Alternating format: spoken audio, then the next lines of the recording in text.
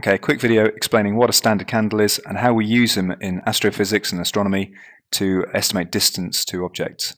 Okay, standard candle, well, standard just means it's known. Candle refers to the luminosity, to the brightness. So these are objects of known luminosity, and we use them in a similar way to how golfers use these marker flags here.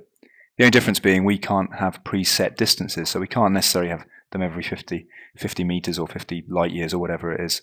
Okay, but we do still use them in a very similar way. Now, there are two main types of standard candles that we need to know about. There are more, but these are the two main types.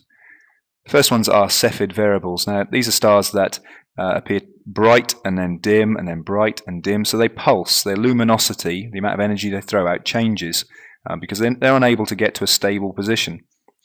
Their luminosity is related to their time period. Okay, so the more luminous they are, the brighter they get. That affects how frequently they pulse. The other type of standard candle we need to know about is a type 1a supernova. And this is a particular type of supernova that's created in a binary pair between a red giant and a white dwarf.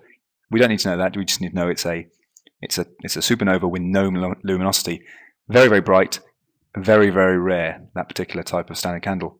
Now, how do we use them? Well, the thing we know about them is their luminosity. So we know that their brightness, the amount of energy they throw out, that's measured in watts. If we know their brightness, how bright they are at their source, we can measure how bright they appear from Earth, okay, which used to be known as the intensity, is now known as the radiation flux density. That's measured in the watts per meter squared.